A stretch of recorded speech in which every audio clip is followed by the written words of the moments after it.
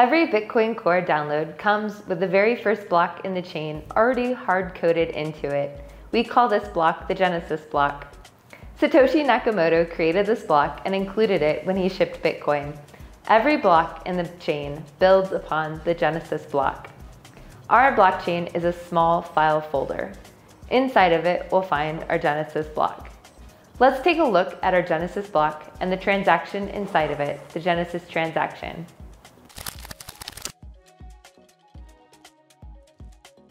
Inside of the Genesis block, you should find a single transaction. Go ahead and take it out of the Genesis block. This is the Genesis transaction. You may have heard the phrase, "Chancellor on the brink of the second bailout for banks." That was a phrase that Satoshi wrote into the very first transaction inside of the very first block in the Bitcoin blockchain. Our LARP transaction doesn't have any messages in it. It just locks up Bitcoin. Transactions are how Bitcoin is accounted for and moved from one person to the next.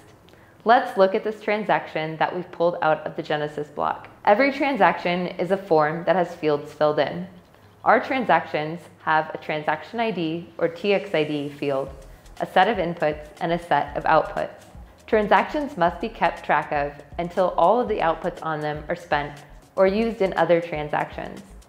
A transaction that's inside a block belongs in one of the two baskets that you've received, either the mempool or the UTXO set. Which basket do you think the Genesis transaction belongs in? Confirmed transactions are ones that are included in blocks. They belong in the UTXO set. Some fun trivia.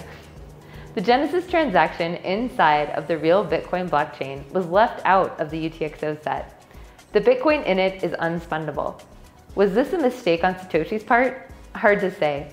In the LARP, however, we include the Genesis transaction in our UTXO set.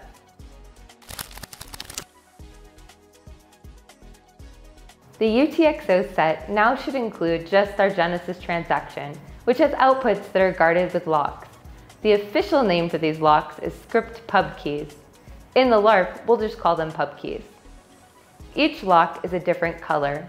Only the node that has the matching secret key in their wallet with the same color is able to make a signature, which will allow them to spend these Bitcoins. Your node should have a private key which may or may not match one of the outputs in our UTXO set. Let's see where you can find your node's private key.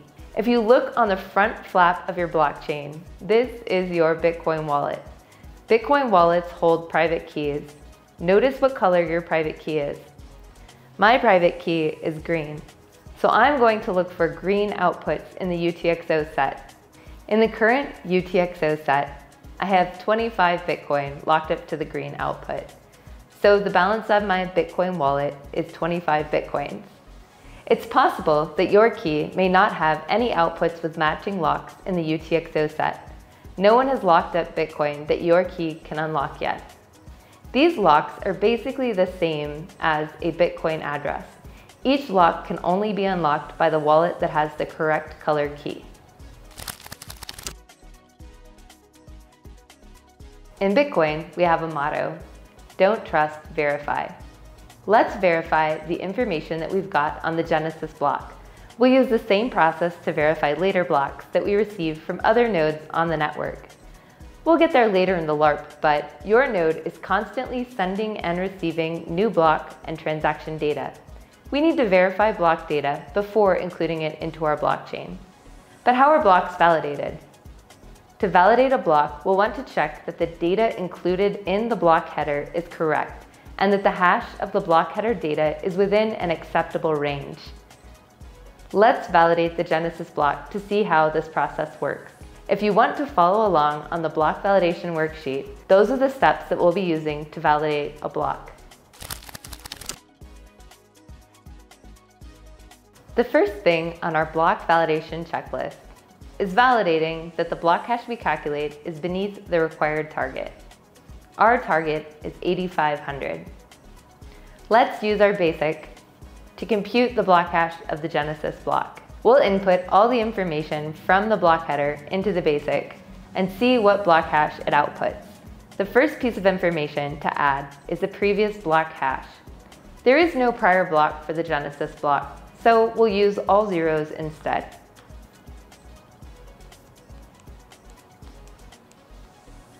If you make a mistake, you can delete information by hitting the star key. To enter information and advance to the next screen, hit the pound key. The second piece of information is the TX commitment or transaction commitment.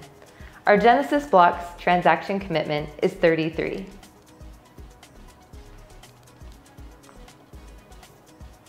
Next is the time. We'll put in 1234 or 1234.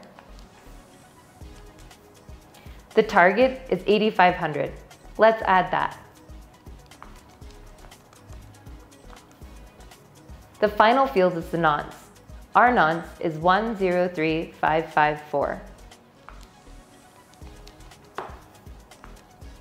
After all the fields are entered, the BASIC will calculate the block hash and show it to us. The block hash for the Genesis block is 7657. Let's write this down on our block validation card. Is this less than the target 8,500? Yes, it is. We know this is a valid block hash because the hash number, 7657, is less than our target. Cool. We've got a few other things to validate before we consider the Genesis block valid.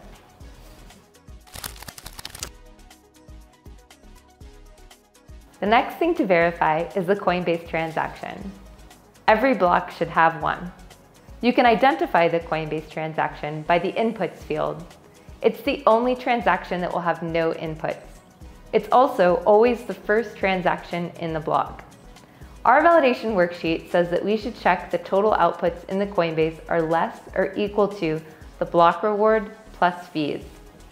There are no other transactions in the Genesis block, so we'll just have the block reward in our Coinbase transaction. For the first block, the Coinbase reward is 50 Bitcoin. We should check that the Coinbase transaction doesn't have more than 50 Bitcoins in its outputs. If you add up the output values, you should see that we have one output worth 25 Bitcoin, locked up to a green lock, and 3 other outputs with a value of 8 Bitcoins each. Adding these up, the total amount of outputs on our Coinbase transaction is 49 Bitcoin. This is less than 50 Bitcoin, so this is a valid Coinbase transaction.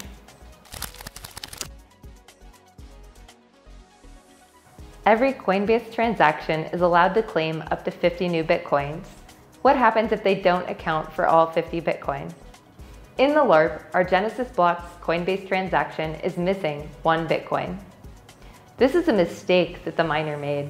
They could have claimed 1 extra Bitcoin, but didn't. Instead, this Bitcoin doesn't enter the UTXO set, and as a result, it never gets added to the Bitcoin supply. Our LARP chain will always have 1 less Bitcoin than it could have had if this mistake hadn't been made. There's a few examples of blocks where the miners forgot to create all the new Bitcoin they were allowed to.